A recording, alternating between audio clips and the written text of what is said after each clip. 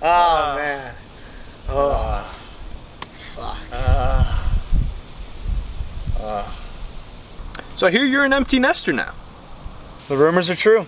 Emily moved out a few days ago. It's just me and Val now. Fuck. Yeah. You keeping the house? You know, I think I'm gonna sell.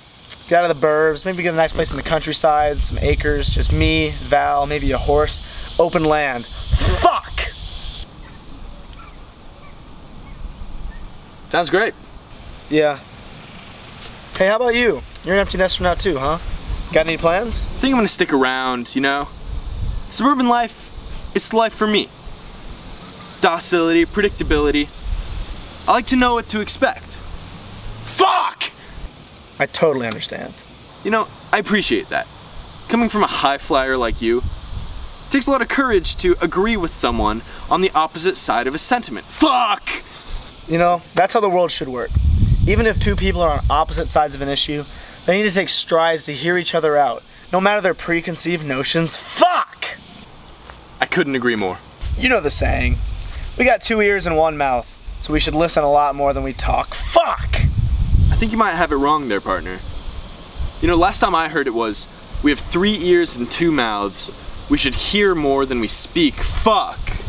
You're right, you're right. Thank God you said something, else I would have been spewing nonsense all over town. That's what I'm here for. And that saying's good and all, but I've got another one that's lodged itself so deep into my heart that I probably couldn't get it out with a hand grenade. It goes a little something like, I brushed my teeth and hopped into bed. Where pixies and fairies flew over my head. An old garden gnome jumped on my bedspread and said, if Aunt Fanny had balls, she'd be Uncle Fred! Oh! Wow. Whew.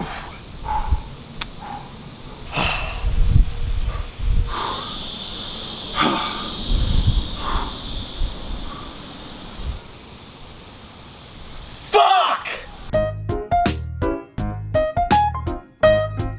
Holly gleaming red and white beneath the western sky. OU's chant will never die. Live on, university. God, that's over. Jesus. I think that's